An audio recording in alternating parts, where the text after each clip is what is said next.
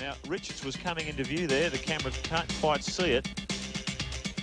Well, I think you can speculate pretty safely that Richards has taken a run up the escape road to avoid ploughing straight in. We certainly saw it from our commentary box. We didn't catch it on the camera, but Richards in trouble there. He would have dumped probably 5-10 seconds stationary. Then he's got to build up to race speed again. So I would imagine when they come across the trip at the start-finish line, Larry's going to have about 30 seconds on Richards.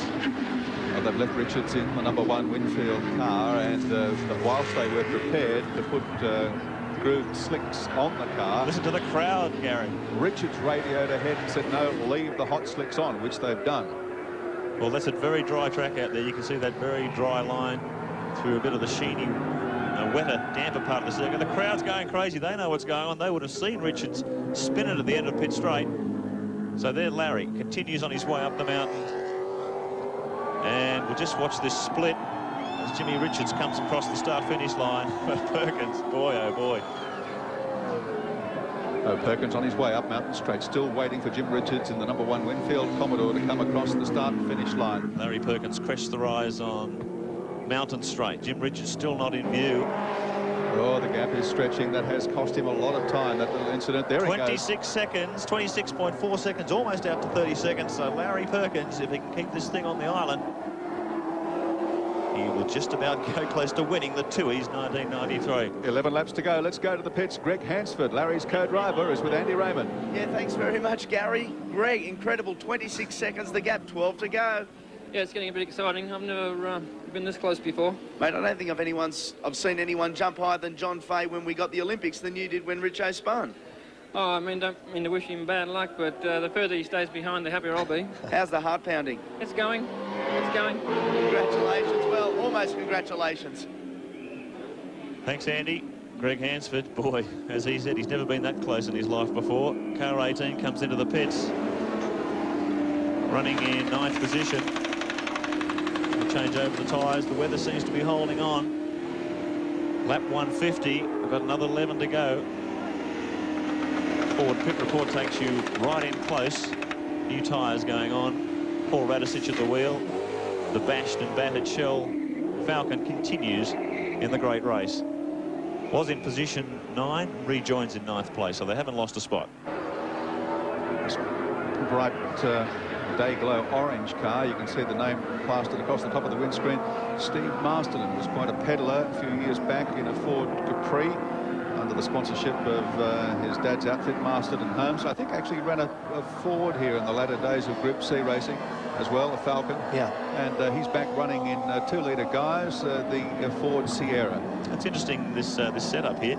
They've converted the former turbo Sierra, which would have put out somewhere in the region of 550 or 600 brake horsepower. They've removed the turbo so the car can run in its 2-litre configuration. And there's certainly a lot of these things sitting around in garages around Australia. I'd imagine a few more guys wanting to get the 2-litre might get one of these things. Peter Hill's car. Oh, Peter Jackson, Nissan. Glenn Seaton, car 30. Hasn't had any Peter Jackson Falcon. Other than mechanical, I think. Gee, that's not a place to stand, Glenn. Coming hammering across the top of Skyline there. Now, is this going to call out a pace car? Officials suggesting that he hop over the fence. Oh, dear. 10 laps to go. Something adrift under the car there, or is that just rubber and debris? No, it looks from here very much like he's got some kind of tail shaft dragging there, or a uni on the ground. Now difficult to tell at this distance. Disappointed Peter Jackson crew watching the monitor in the garage. Glenn switches the lights off. Now, this is interesting. This, oh boy, how are they going to call out a pace car to get this thing off the track? I would think not. Certainly the Larry Perkins, the garage would be hoping not. Seaton was in position 5. Boy, it's been a disappointing day for the Fords. Dick Johnson, his car written off. 18 continuing on, battered and bruised. Now Seaton's out of the show. And listen to the crowd exhorting Perkins to win. They want him to do the thing as a privateer to the big money teams, and he's been looking like he could do it all week. He certainly dominated early practice. He dominated the shootout. He was on pole, and he's run strong all day with a reasonable buffer with only 11 laps to go. 24 seconds on the last split. So Richards has made up 2 seconds, but there's an awful lot of ground to make up with the laps running now. There's the Peter Jackson car sitting at the end of Skyline. There's no doubt Tim Schenken's had a look at this, but word from race controllers, there will be no pace car sent out to remove that car. Well, he's not on the racing line, but it could be argued that any car on that part of the mountain is in a dangerous position regardless of the racing line. With a full field of 55 cars, I'd agree with the argument, but the way the field's been depleted and with just 10 laps to go, I think if I were Tim Schenken, I'd be prepared to take the risk and not put the pace car out. Yeah, it'd be a pity to spoil such an exciting race. Cars here. Perkins out on the damper part of the track, pushing his way past the slower cars. Gee, if these guys haven't had it hard enough today already, without having to get their way through. There's Greg Hansford, Curl, one of his chief mechanics. These guys have worked very hard. Small operation. Perkins, hands-on team manager, does most of the work himself. Prepares the car, builds the engines. Less than 10 laps to go now. Word from the pits with the Seaton car was that it was a tail shaft failure. Let's get back to the pit area now. Alan Grice is with Fred Gibson. Fred, Jim had a spin up there, but you said there was a car spun in front of him. Yeah, car spun in front of him, Al, and he lost about 10 seconds. We were 16 seconds behind out of the pits, and he said you wouldn't believe it. Your guy spun in front of him, you've gone round with him virtually. So we're 24 seconds behind now. So I suppose, unless Larry makes a blue now, he's got it for the year. Yeah, it's looking that way. Would you have been happier with the greasy condition and the car spinning and all that sort of thing, maybe with those grooved tyres on? Yeah, I know you're going to say something about that, Alan, because you said they're going to put groove slicks on it. Jim said the track's quite dry, actually. We were getting ready to put the groove slicks on, but the way the track is at the top and the heat in the tyres sort of now the slicks, we prefer to stay out the slicks. Yeah, thanks very much, Fred. Okay, Alan. Thanks, Alan Grice. Jim Richards continues on his way. Very clear, dry line there. It's quite a tragedy, really, for Richo, isn't it, to have a moment where he had to take evasive action when he's only 16 seconds behind. He's 25 seconds in arrears now. That'll buoy Perkins up. He's got the lights on, his blood up, and he's got the hammer down. The crowd's behind him. He's certainly looking the goods at the moment. I'd hate to put the mockers on him by giving him the race before he's actually won it, but he's looking like the money. But Richo hasn't given up yet. He look at this. 2 seconds a lap slow. Look how slow he's going here. Oh, gee, he got held up very, very badly by that 2-litre car. Mark Scaife shows his disgust. He couldn't believe that. Richards was right off the gas. And look, he's still being held up through here. Have we got a yellow flag situation? Or is that just the difficulty? Car up there. No, it didn't look like it. Richards back to speed. I can't believe it if he was held up that badly across the top. Just going to say on the previous lap he was 2 seconds quicker than Perkins, but he won't have achieved that this time round. Well, I guess Richards would have been mindful that there is only a dry line here. He couldn't really stray off onto the wet part of the track, but we have report from race control there were yellow flags out there, so Richards would have had to hold formation through the yellow flag area. They'd be out for the Seaton car, which is stuck, of course, at the top of Skyline. Well, that's interesting. If all the cars have got to hold station through that yellow flag area, that may fall against Larry too if he gets held up on a few occasions. 8 laps to go. We're going down to the wire, folks. Jimmy Richards and Larry Perkins, 2 of the most experienced drivers in the country. And this is a clean fight to the finish.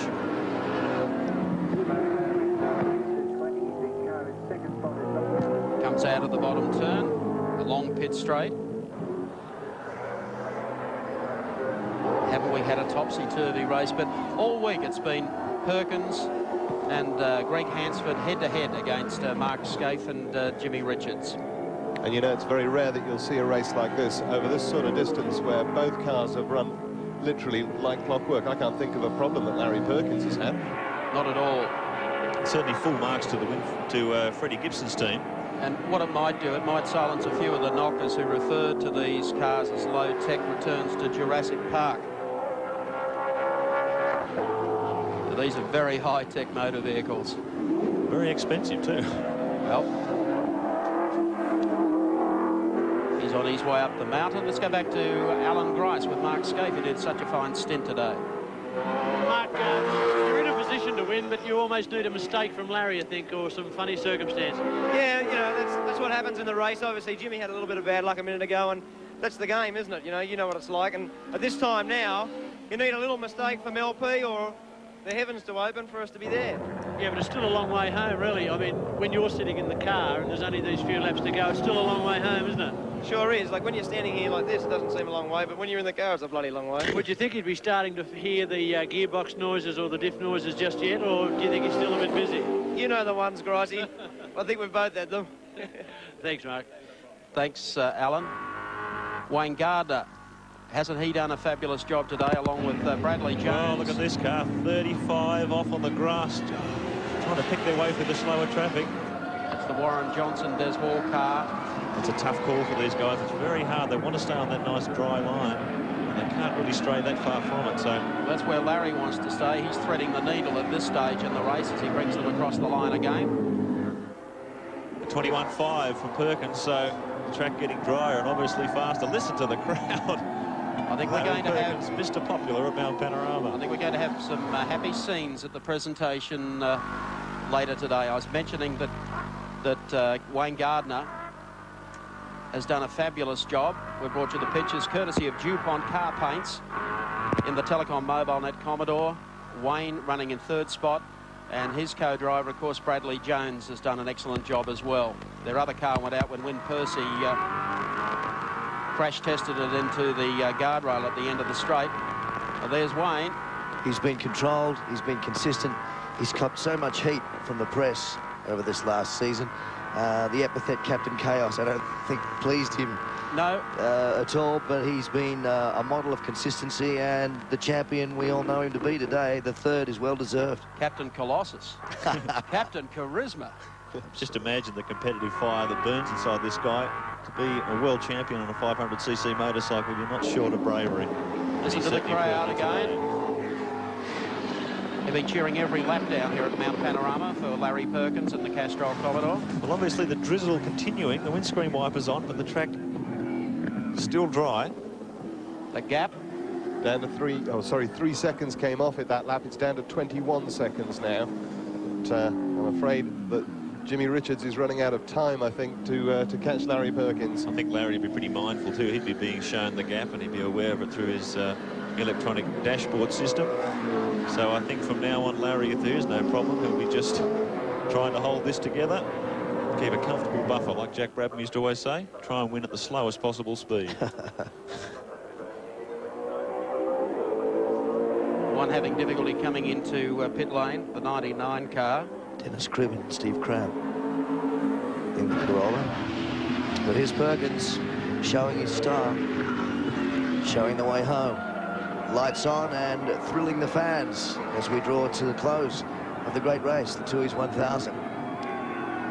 Kid from Cowangie, they called him. The boy who came from the bush and all the way to Formula One. And not only is it a Commodore, which pleases the Holden fans, but it's a Holden-powered Commodore, not a Chevy-powered Commodore. As I said earlier in the day, there'd be a few of these Chevy-powered Holden teams scratching their heads, wondering why they've invested so much in the American racing technology. Here's Perkins with the homegrown V8, as he said. It's made only 20 kilometres from his factory in Moorabbin in Melbourne. I think if he can keep it on the road and pick this one up, there will be no repeat of the unpleasantness of last year at the presentation ceremony. 6 laps remain in the Tooheys 1000. Larry Perkins continues to lead in car number 11, 20 and a bit seconds clear of Jimmy Richards in the number 1 Winfield Commodore, and in third place Wayne Gardner in the Telecom MobileNet Commodore. So looks like we're set for a Commodore 1, 2, 3, 4 and 5 with Jeff Brabham in car number 35 back there in 6th spot at the moment.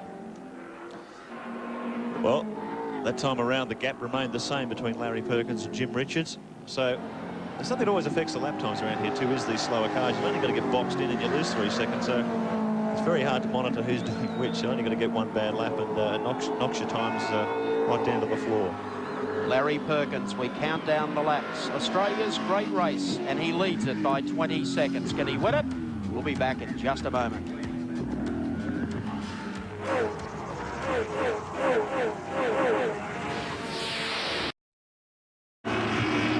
Larry Perkins, 4 laps and 1 turn still to run. Lap 155 of 161, 6 hours, 19 minutes.